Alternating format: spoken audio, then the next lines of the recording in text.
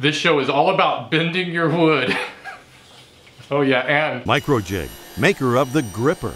Work safer, work smarter.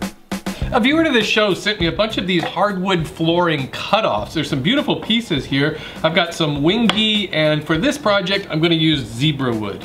I'll cut off the bad spots and then cut it into strips. This scrap 2x4 is gonna make it a lot safer to cut out these thin strips along this board. First, I'll square up the edges. I'm gonna stick these together using hot glue.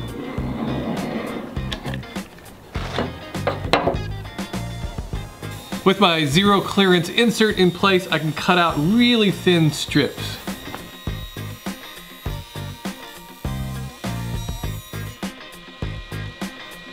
The zebra wood seems to bend really nicely. Some woods bend a lot easier than others. Oak is a good wood for bending. The thinner you cut your strips, the easier it's going to be to bend them. My bending form is just a couple of pieces of plywood with holes in it, and I'm gonna stick a dowel in this one and this one. And I'll screw this scrap board in place. This sheet of waxed paper will keep the glue from sticking to the form. It's important that you don't miss any spots when you're gluing up these strips.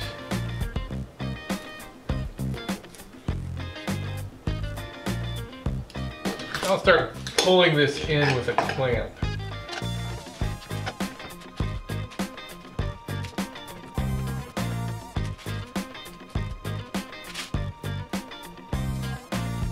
Sometimes there's spots that don't glue together right, so I just give them an additional clamp. For anything larger, you'd probably want to make some curved forms so you can get more even clamping pressure.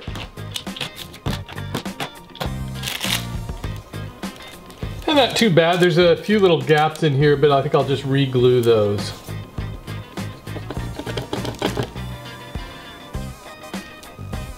I'll attach this cutting template with spray adhesive.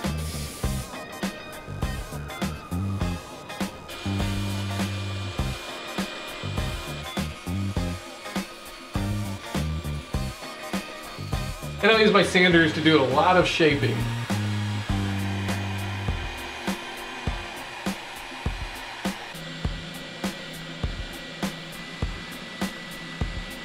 I'll use this other template to cut out the base.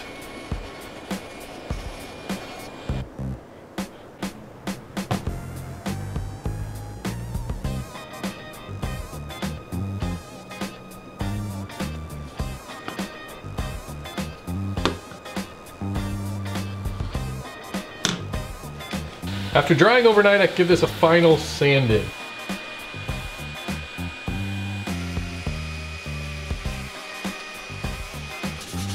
One thing I've done is I've sanded this part down to a taper. It seems to hold the razor a lot better.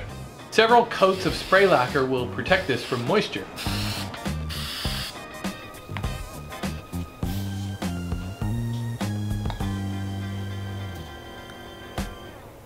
Hey, it's November. You know what that means? It's also Movember. Men worldwide are growing mustaches in support of men's health issues. I won't be growing a mustache this month, but I really wanted to get involved and show my support, which is why I came up with this razor stand. For months now, I've been getting a really close shave and getting all of my razors delivered right to my front door using Harrys.com. Harrys.com is the official razor partner of Movember and will be supporting Movember all month long in its quest to fund research into men's health issues. You know, not only do I get a great shave and save a lot of money by using Harry's razors, but the handle itself has such a great weight and feel to it. I didn't want to just keep throwing it on the bathroom counter, which is another reason why I wanted to make the razor stand for it. That's extra fancy. I'd love for you to try out Harry's too by going to Harrys.com and entering coupon code Woodworking, and that'll save you $5 off your first order. Extra fancy.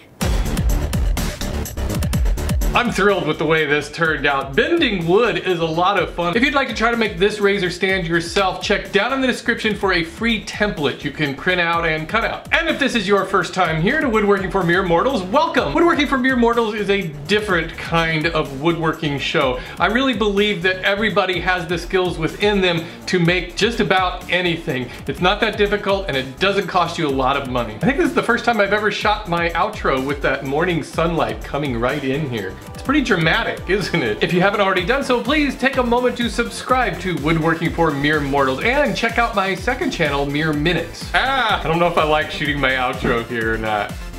Thanks everybody, I'll see you next week.